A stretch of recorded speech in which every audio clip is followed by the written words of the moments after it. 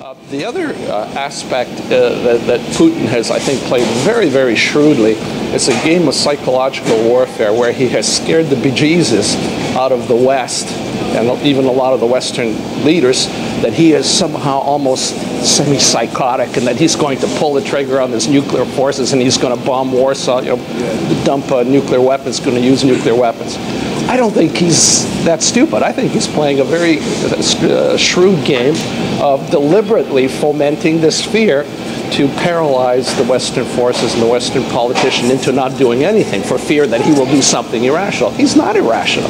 He's not psychotic. He's not a Hitler who, with a deranged mind and deranged ideology that's motivating and he will sacrifice everything. He's playing, the classical KGB game of disinformation, sowing fear, sowing discord, and he's doing it very, very well. He is not a madman.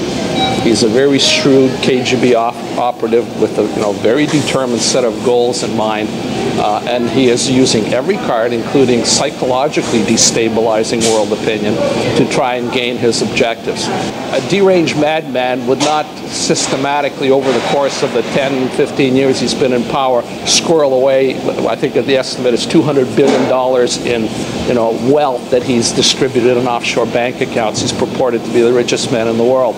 You think he's going to drop a bomb, and he knows very well that between NATO and the U.S., they could basically destroy the whole of Russia. Like they could destroy every city, probably kill off 90% of the population, if not more, if he started a nuclear war.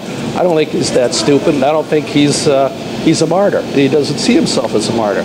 And he has done a very, very good job of painting a kind of a mythological picture of himself. And he's done this, you look at what he's done with the Russian people. It's been a very systematic PR campaign, showing him as the he-man, the macho guy, riding bare-chested on a horse, fighting tigers, doing this. It's all make-believe. Like it was a concerted effort to paint a mythological picture of Putin to impress the locals. Well, he's doing the same thing with world opinion, deliberately painting this picture that he might be somewhat of a madman. That's to deliberately scare the West into an action. So I wouldn't really fear the fact that he's going to start a third world war, a nuclear war.